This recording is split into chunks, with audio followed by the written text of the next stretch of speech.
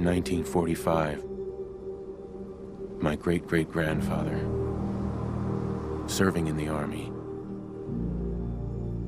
wondered when he'd get to go home to his wife and the son he'd never seen. He got his wish when the US ended World War II by dropping atomic bombs on Hiroshima and Nagasaki. The world awaited Armageddon. Instead, something miraculous happened. We began to use atomic energy not as a weapon, but as a nearly limitless source of power.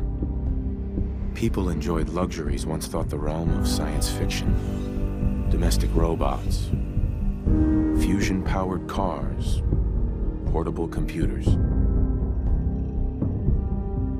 But then, in the 21st century, people awoke from the American dream.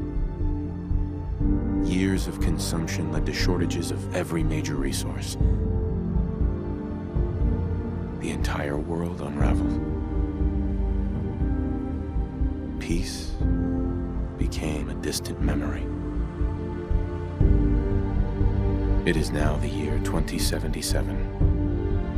We stand on the brink of total war. And I am afraid. For myself,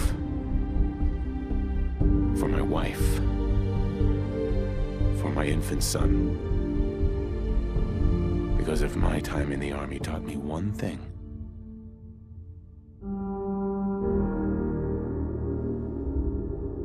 it's that war never changes.